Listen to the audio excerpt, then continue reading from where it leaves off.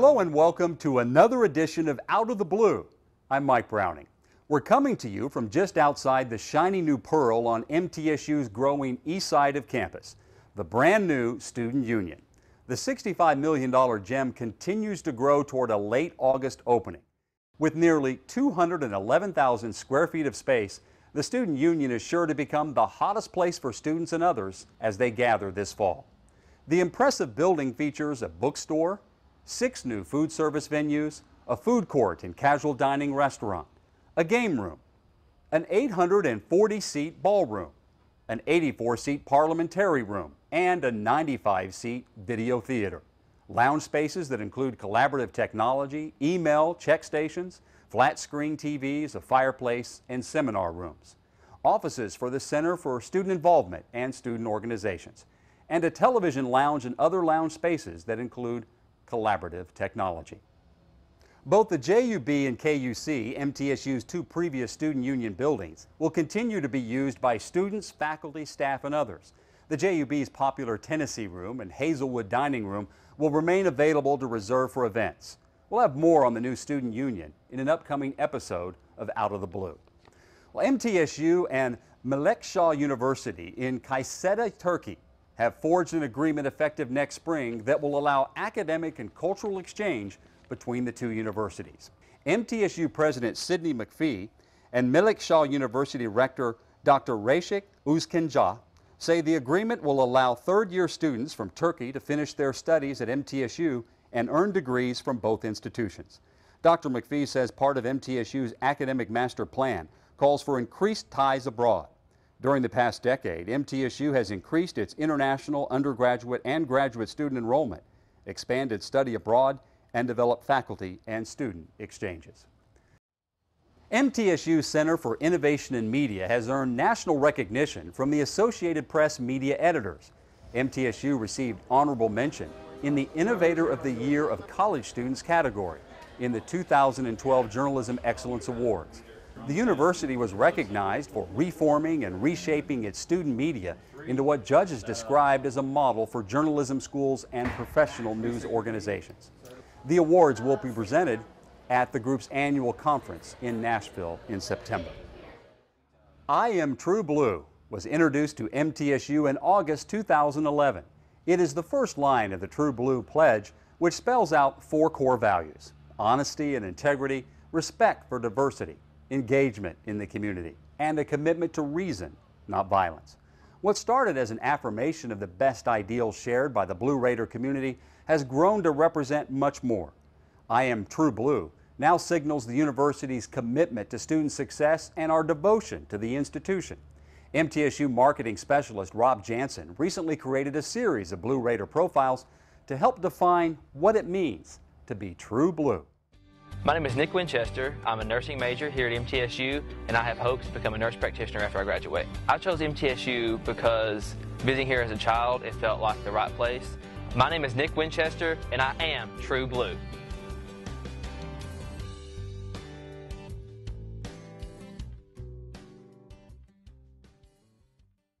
Few American correspondents understand war like Sebastian Junger, the best-selling author and Oscar-nominated co-director of Restrepo, the gripping documentary featuring an American platoon in Afghanistan's hostile Korengal Valley, a godforsaken place that U.S. military commanders ultimately decided to abandon.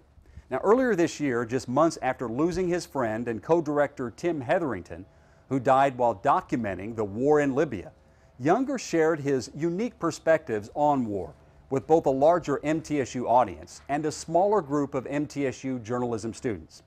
Since the September 11th attacks, a generation of soldiers, their loved ones, and a nation have been affected by the decision to go to war with Al-Qaeda and the Taliban in this remote part of the world.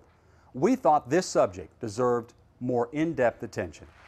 When Sebastian Junger appeared on the stage of Tucker Theater on the MTSU campus, he carried the credentials of an award-winning journalist who for more than 20 years has reported from all parts of the globe: Sierra Leone, Liberia, the Middle East, and Bosnia.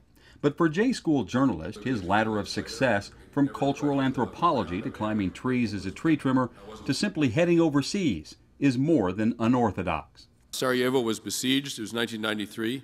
And I wound up there with a bunch of other freelancers I'd made friends with, 3 or 4 other guys. And I gradually figured it out. And I started filing radio reports. I was at the very bottom of the media food chain. Serb paramilitary groups that surrounded Sarajevo and other cities and were shelling them, and it was horrible. It was like Misrata. It was the Misrata of the early 90s. And I just went there, and I thought, maybe if I just go to a war zone, I'll learn how to be a war reporter. And rather than learning how to be a war reporter than going to war, that maybe it works the other way around, and it does. Bosnia gave Junger what he says was his first intoxicating sense that he was doing something important that had real meaning and consequence beyond his life. But for sheer terror, Junger says Liberia was the worst. He was accused of being a spy by the Taylor regime, and the rebels were attacking the city. Colleague Tim Hetherington, whom he didn't know at the time, was with the rebels. Junger was in the city in hiding from the Taylor government. And it was just horrendous. And I had PTSD after that, like, unbelievable. He managed to secure magazine assignments covering wars. In 1996, he traveled to Afghanistan to write about the Civil War and the Al-Qaeda training camps in the Tora Bora Mountains. I remember being in Jalalabad the summer of '96, and an Afghan pointed out to the mountains, and he said, there's foreigners out there, there's Arabs up there in those mountains, and they'll kill us if we go up there, and we're Afghan, and we can't even go there. They're foreigners, and they're training for something, and this is wrong. Junger says 9/11 brought memories of that conversation to the front of his consciousness. He returned to Afghanistan in 2000 to cover the leader of the Northern Alliance, a coalition of fighters who were battling the Taliban and Al-Qaeda. The Taliban had taken over Afghanistan just after he left in '96. I'd been in a number of wars, but I'd never quite seen war like this. I mean, but the Taliban were dug into entrenched positions on this ridge, and from that ridge they could shell Massoud's only supply route out to Tajikistan, where he got all his supplies from. And winter was coming on, and he had to shut down that position. You know, they hated the Taliban, and I remember getting hugged on the streets of Kabul by Afghans when they found out that I was an American. They would come up to me and literally thank me for what my country had done for them in kicking out the Taliban. Junger thinks that achievement was squandered by the lack of manpower, resources, and neglect following the invasion of Iraq in 2003. Really a city liberated. I mean, it was amazing. And, you know, we kind of squandered that. I mean, you know, like, the short version, in my opinion, is we went off to Iraq and completely forgot Afghanistan. I think we left 15,000 soldiers there. There's 40,000 cops in New York City. Like, it wasn't going to work. Had we devoted the amount of national energy we put into Iraq, into Afghanistan, I literally don't think there'd be a war there right now. As the war dragged on, Junger sought to be embedded with American soldiers to see the war through their eyes. The stories were first told in a series of magazine articles for Vanity Fair. With Restrepo and with my book War, what I wanted to do, what Tim and I wanted to do with the movie, was just communicate for civilians what it feels like to be a soldier. I wound up with Battle Company of the 173rd Airborne. I was in the Korangal Valley of eastern Afghanistan. 6-mile-long valley, 150 men of Battle Company were there, and while I was there for a while, a fifth of all the combat in all of Afghanistan, a fifth of all the combat being for 70,000 NATO troops, a fifth of it was happening inside the Korangal. And I was with them for 2 weeks in Zabul in December '05 and just was blown away by the quality of the men. It was all men. The quality of the men, the dedication, the toughness, just everything. I just couldn't believe it. And if Battle Company goes back to Afghanistan, I want to follow them for a year, a platoon for a year, for as much of a year as I can. In 2007, Junger spent most of his time at an outpost called Restrepo, a 20-man position of essentially a platoon intercepting Taliban fighters. As he put it, no internet, no phones, no running water, no way to bathe for 3 to 4 weeks at a time. No alcohol, no television, no women, no nothing that young men like, none of it was out there. And those guys were out there for a year. In 2001, Junger brought out the book War, a full-length version of the story of being embedded for weeks with young men who faced constant enemy fire in the Korengal Valley, just north of Khyber Pass. I mean, Restrepo was a 20-man position, and the enemy, had they been willing to lose enough fighters, they could have overrun it. I mean, they could have killed just about everybody up there, and we all knew that. For the documentary Restrepo, Junger and Hetherington wanted to avoid politics and focus more on the experiences of soldiers in combat. And soldiers in combat, at least the ones I know, are completely uninterested in the politics of all this. I mean, they're just not. You know, it's like cops aren't that interested in, you know, the socioeconomic realities that lead to high crime. You know? Go right more. They were in something like 400 firefights during their year. They were in an enormous amount of combat. Everyone out there was almost killed, including me and my colleague Tim Hetherington. Junger recalls seeing soldiers walking around with holes in their uniforms from close rounds passing through the fabric, but not their flesh. I was leaning against some sandbags one morning, not much was going on, and to understand the story, you have to understand how bullets work a little bit. They go a lot faster than sound, so if someone shoots at you from a few hundred meters, the bullets go by you before the sound of the gunfire reaches you. And bullets, when they go by you, they're pretty subtle. I mean, the sound they make is pretty subtle. It's a kind of strange snapping sound. And literally, if someone shoots at you from a distance, the first thing that goes through your mind is a question, like, are we getting shot at? Like, is that, you know, everyone kind of looks at each other in puzzlement, and then a half a second later, you hear the gunfire, yes, you're getting shot at. And so I was leaning against sandbags, and not much was going on, and some dirt flew into the side of my face. I just had time to think, what the hell was, you know, like, what the hell was that? And I heard the gunfire, and it was the first round of the first burst of an hour-long firefight. Junger says the bullet impacted the sandbags inches from his head. Later, he thought about the math and the angle of deviation at 400 meters for something traveling 2,000 miles an hour, missing by 3 inches. You realize after a few incidents like that, and we all had a few incidents like that, you realize that it's all random. And that's a real challenge to any sense that God's going to help you, or that being a good person will help you, or that, you know, you have a wife and kids back home you need to return to, or you're a good soldier, or whatever you might think is going to help you. It really challenges that idea. Junger says it can easily give one an existential crisis. You know, like, I'm alive because, you know, there was a gust of wind that deflected the bullet by an inch. Like, that's what this is about? That's all the meaning life has? I don't know the answer, but I know that the question was painful to me. I can't imagine what that question feels like to a 20-year-old, and they all dealt with it. So I became interested in that sort of conundrum, like, okay, if courage tends to get people killed, why does it happen?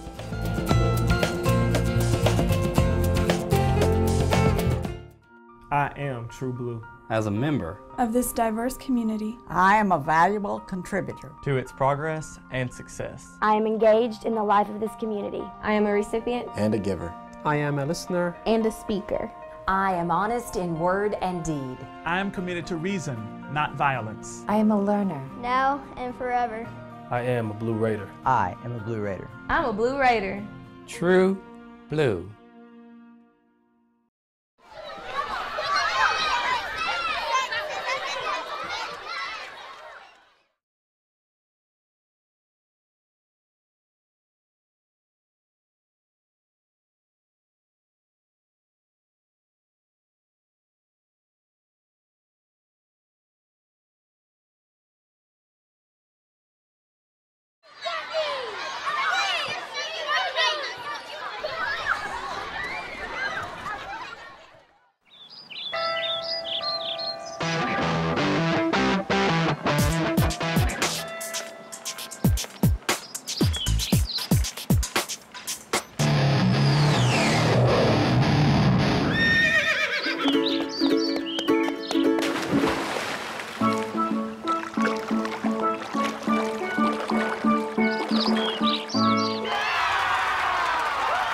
MTSU, it's different here.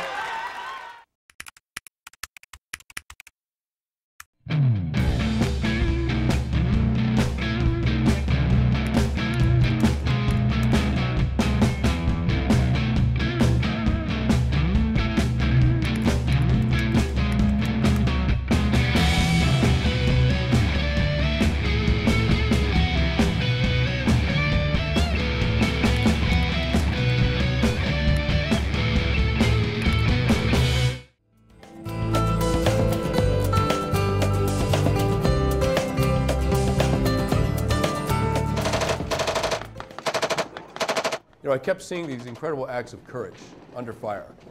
And I had to summon my own form of courage because, I just understood that if I kind of lost it psychologically out there, I was going to endanger other people. And, my whole life, either doing tree work or war reporting, dealing with your fear is like the central task you have to take care of.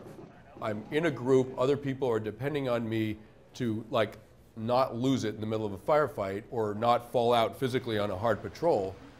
I was twice the age of all those guys, and I would reassure myself I'm like twice the age, but I'm carrying half the weight. Like that was the thing I did in my head.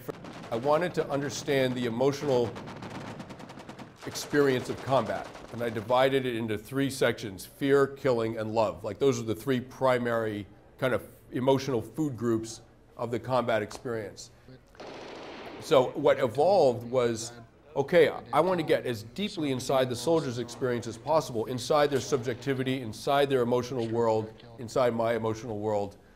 And I wanted to understand, finally, I wanted to understand how courage worked. Because on the face of it, in sort of Darwinian terms, it doesn't make much sense. I mean, at its most extreme, you're 21 years old, you don't have kids, you throw yourself on a hand grenade to save your buddies, your DNA ends right there.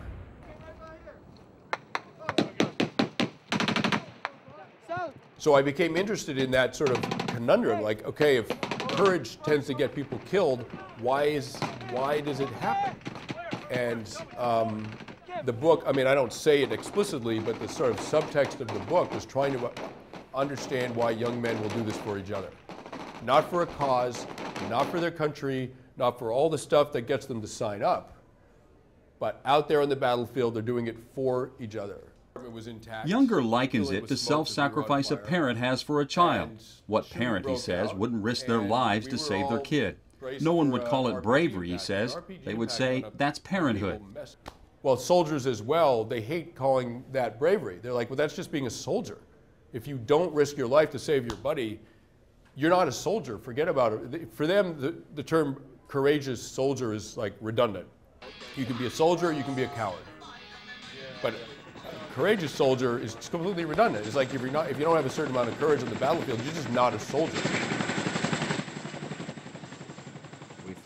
Remarkably, Junger says only one of the soldiers chose to leave the Army when his enlistment was up.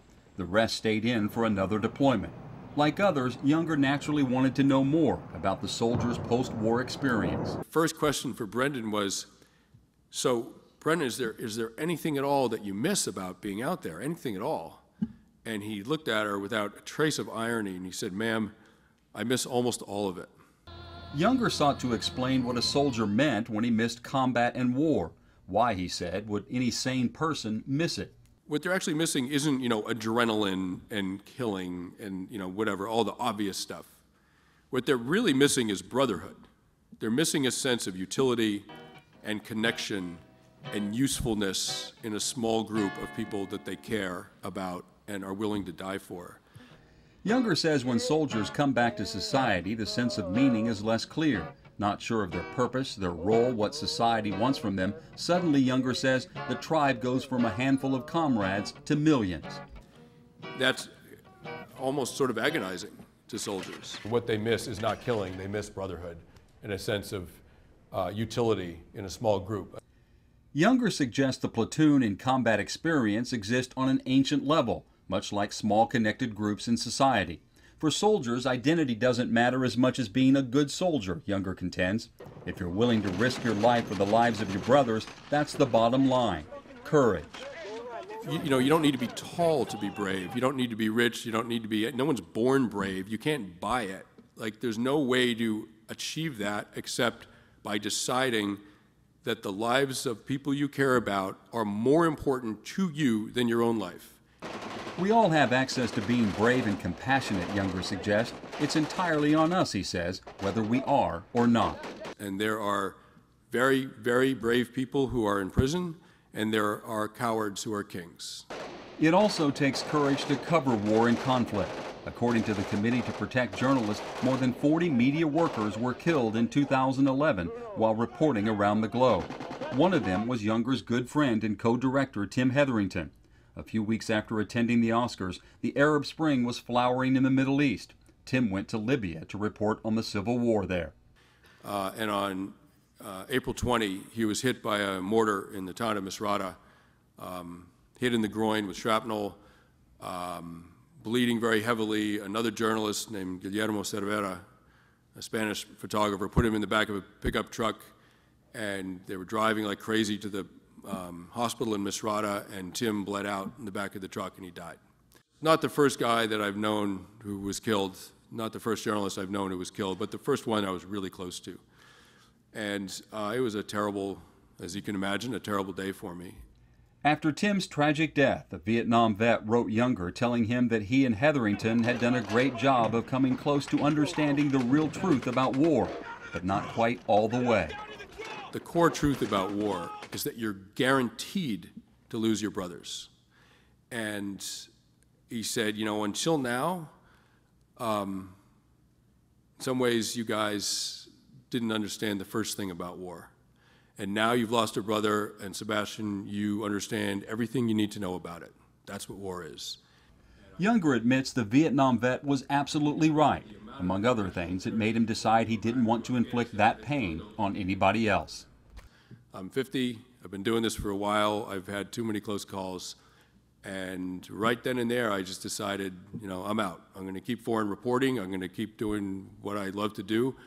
But no more pickup trucks filled with rebels on front lines. That's over with. Junger had to figure out how he was going to continue in journalism and feel equally intense and meaningful covering issues that aren't war. I'm figuring it out. And it's funny, like I made that decision literally the day Tim died, and I've never regretted it. I mean, I don't miss it at all. I'm actually quite relieved to not have to go out and do that stuff anymore. Even so, Junger believes the arguments between the left and the right about the inherent qualities of war, whether war is good or bad, are simply false arguments. Confusing and intriguing thing about war is that the good and the bad of it coexist, and you have to understand them and both and integrate them, or you're missing what war is. I mean, war is a lot of things. In fact, war is just about everything, and there isn't any one single truth about war that excludes all the other truths. It's everything. It's good, it's bad, it's beautiful, it's ugly, it's, you know, whatever. It saves you, it kills you. I mean, whatever. I mean, anything you want to say, any cliche, it's all true.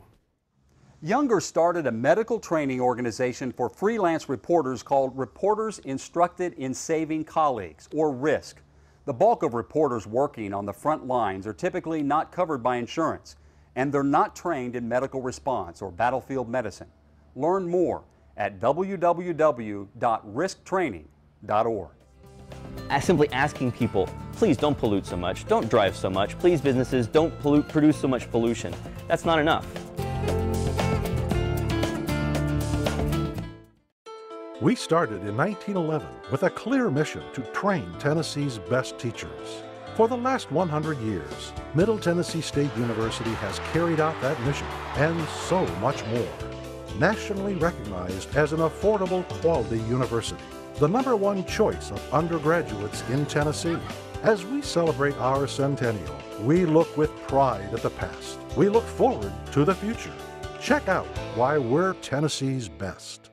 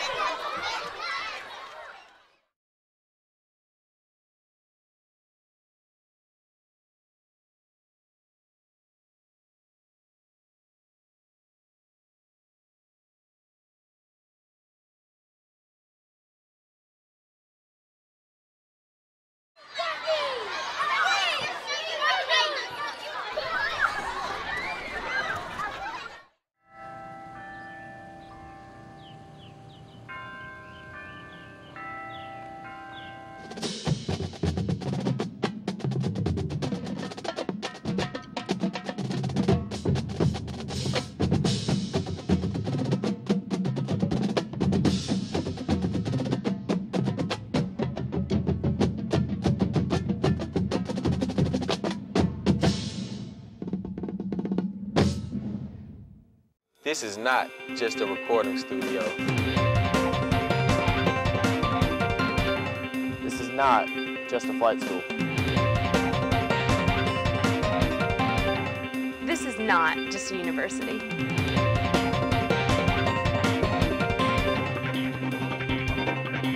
This is MTSU, home of Tennessee's best.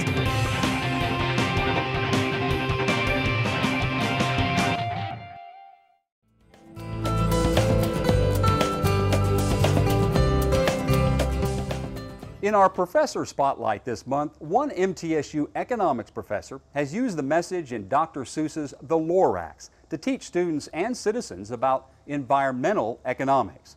Dr. Michael Hammock says the story of the Lorax, a grumpy but charming creature who speaks for the trees, is a powerful example of the need to make big companies more environmentally friendly.